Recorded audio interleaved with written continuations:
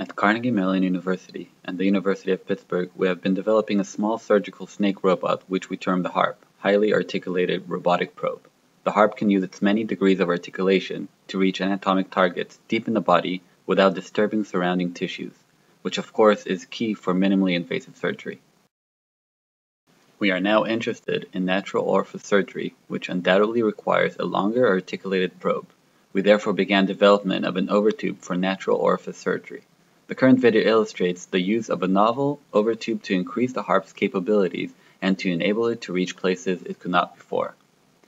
A novel feature of the HARP is that it uses conventional motors.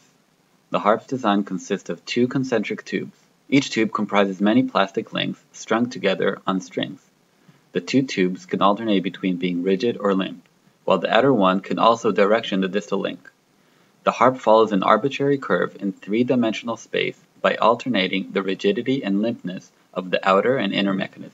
Since the force required by the strings to be pulled is proportional to the weight of the HARP, its length is limited. As an example, here is a 600 mm long HARP failing to support itself.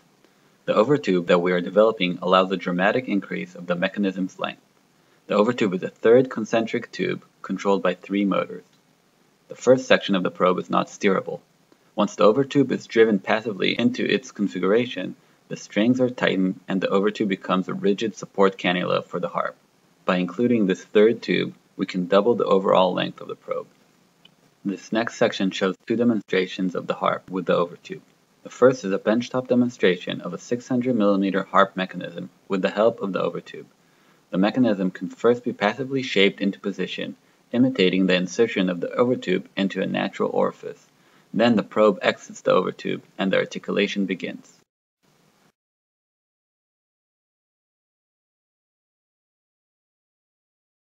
The second demonstration shows the possibility to use the mechanism in domains other than the medical field.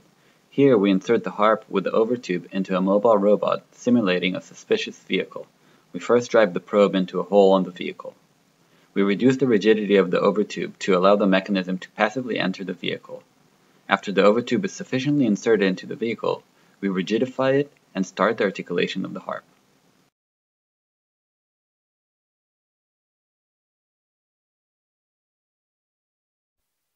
To summarize, this video shows the addition of an overtube to the HARP mechanism, which allows the mechanism to double its overall length while keeping its simplicity. Our current goal is to bring our mechanism to the operating room to use in NOTES procedures. The use of our overtube is adequate to NOTES procedures since the HARP can be passively guided into a natural orifice and only then be articulated to perform the specific tasks.